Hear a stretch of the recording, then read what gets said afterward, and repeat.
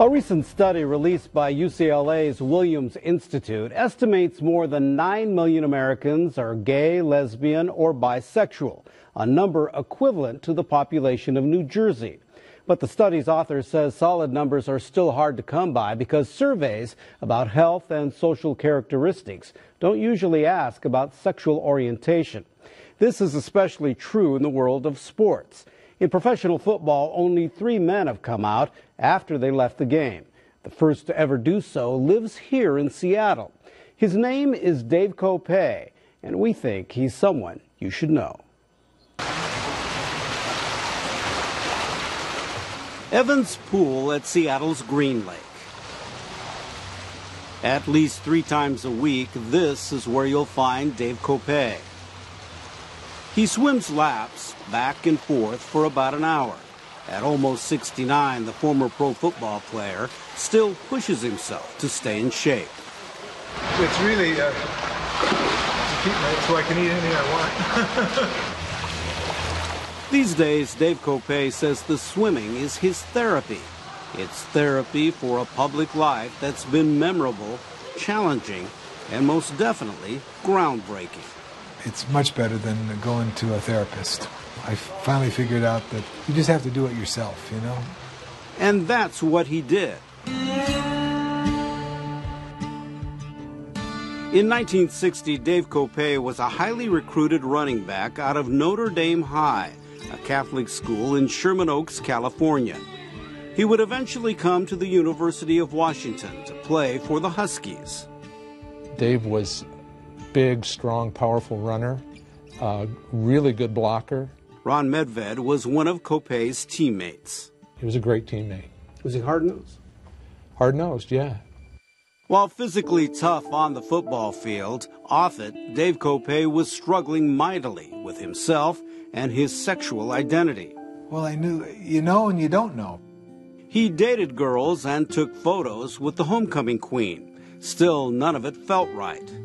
Kopay knew he was a homosexual, but in that time, place, and in his football world, he dared not talk about it. He didn't know what to do, and he didn't know how to handle it. I wouldn't let it come to the surface, so to speak, you know.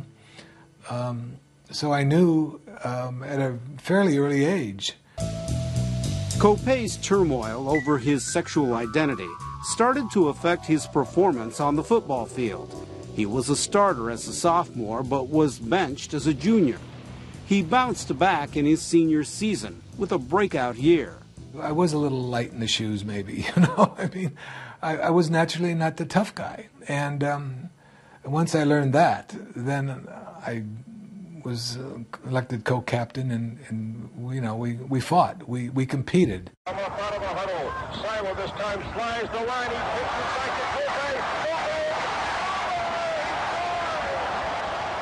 Kopay became an All-American running back that season, leading the Huskies to the 1964 Rose Bowl, where he scored the team's only touchdown in a 17-7 loss to Illinois. Later that year, Kopay began his NFL career with the San Francisco 49ers, playing there 3 seasons before being traded to the Detroit Lions. In Detroit, he was befriended and protected by the team's leader, All-Pro defensive tackle Alex Karras. Karras seemed to know right away Kopay's secret. I know he told me he knew, you know, and it totally freaked me out. I mean, I was scared to death that he was going to, you know, blow my secret. And yet I didn't think anybody could accept it because I wasn't accepting it. But Alex did. He could care less.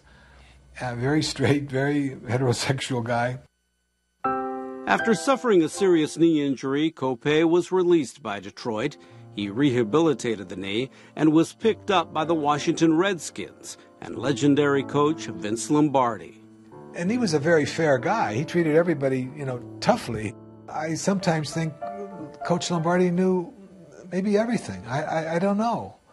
I like to think that, you know. He had a brother that was gay. Kopay's years with the Redskins would be eye-opening, as he found he wasn't alone.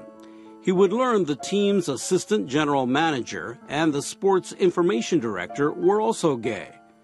Then there was Jerry Smith, an All-Pro tight end and a Lombardi favorite. I wasn't told that he was gay, but I was told him, Dave, you're going to really like this fella because he's so much like you. Smith and Kopay had a brief affair. And after that, we never ever got together physically again. It was always, we just talked about what we had done. At least we were able to talk about it then. And I had a confidant. Jerry Smith played 13 years for the Redskins. That included one Super Bowl. He never came out publicly that he was gay. He died from AIDS in 1986. Dave Kopay went on to play pro football for 9 years. 8 were in the NFL with 5 different teams. His final season was in the World Football League. He finally retired in 1973.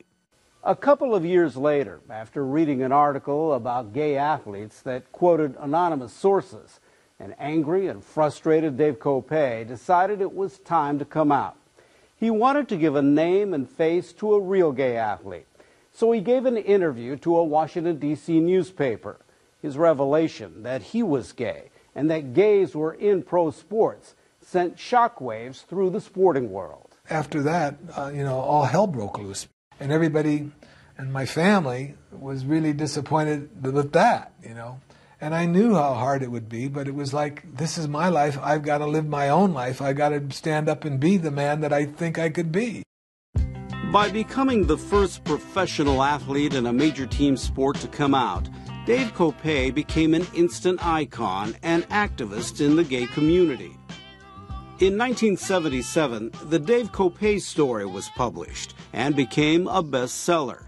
His life literally became an open book.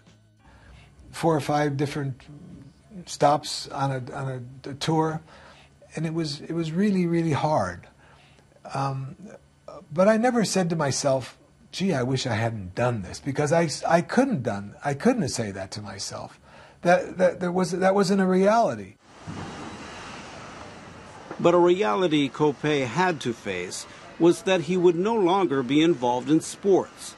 He wanted a coaching career, but by coming out, he would never get the opportunity. I mean, it has not been easy being Dave Kopay. I mean, I think there's moments when he's honored and he's acknowledged for being the first and for being a pioneer. But I think there's a lot of time that's tough for Dave, and so I think that's where the courage has to kick in. While always willing to speak out, Kopay eventually lowered his profile. He wanted a more normal life, so he took a job at his uncle's flooring company in Los Angeles, which served a large gay clientele in Hollywood. They became very, very loyal customers once they knew who I was, too. After retiring, Dave Kopay moved back to Seattle. In doing so, he decided to give back to students at the University of Washington who were like him and many others. He pledged $1 million to the school's Q Center, which provides support for gay, lesbian, bisexual, and transgender students. Do you think that it's easier to come out today? Well, you would think it would be easier to come out, because certainly when I came out, it was crazy how bad it was. And that's one of the reasons I did come out. While Dave Kopay is thankful that progress has been made in many areas, he and others are disappointed that in all the years since he came out, few have been willing to do the same in professional sports. He's been out there all by himself for the most part. If we would be today and look back, 35 years ago and say, Dave, you're still pretty much the only guy, I think we would have found that hard to believe. And after all these years, Dave Kopay still wonders why as well. Maybe the whole thing was Dave Kopay needed to be around to be able to still do interviews like this and to talk about it and just to be around to be the figure. Time out on that one. Thank you.